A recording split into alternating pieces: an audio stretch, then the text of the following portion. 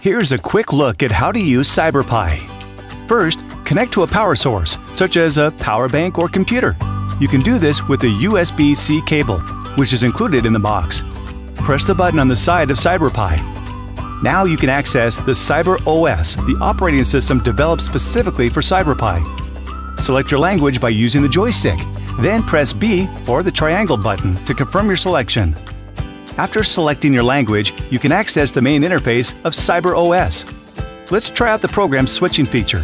CyberPi can store multiple programs and has 8 preloaded example programs which you can choose. Push the joystick to select Switch Programs. For instance, Example Program can display the volume change of the environment in real time via a histogram. Press the button on the side of CyberPi to select another preloaded program. The example program draws a geometric figure.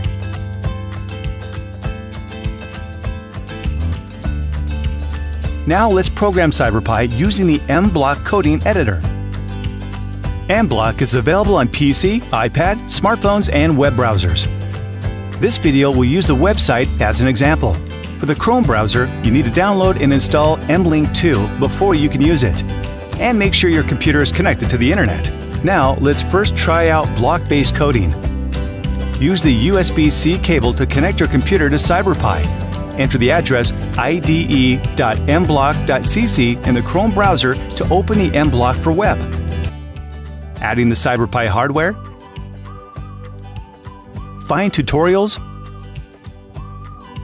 Select Example Programs. Connect CyberPi. Click the Upload button to store the program in CyberPi. You've now learned how to upload programs using mBlock 5. Now let's try to write a program ourselves. Select New to create a new project. From the Blocks area, drag the blocks you need. Some blocks require you to log into your mBlock account or switch to the correct mode before they can be used. Click Save at any time on the mBlock 5 toolbar to save the project to your mBlock 5 cloud space. Let's move on to Python programming. In block-based coding programming, switch to Upload mode.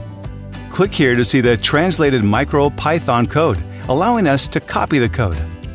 Click here to go to the Python editor. The new Python editor supports uploading MicroPython in Upload mode and running Python 3 code in Live mode. Select New Work. Try Upload mode first. Click Connect to connect CyberPi. Paste in the code we just copied and upload. Successful implementation. Let's try the Live mode.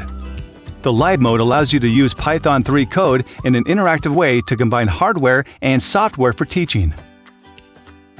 For example, open the example program Panda Dash. In this example, we use the Pygame library and the CyberPi library to implement a simple CyberPi motion-controlled game project.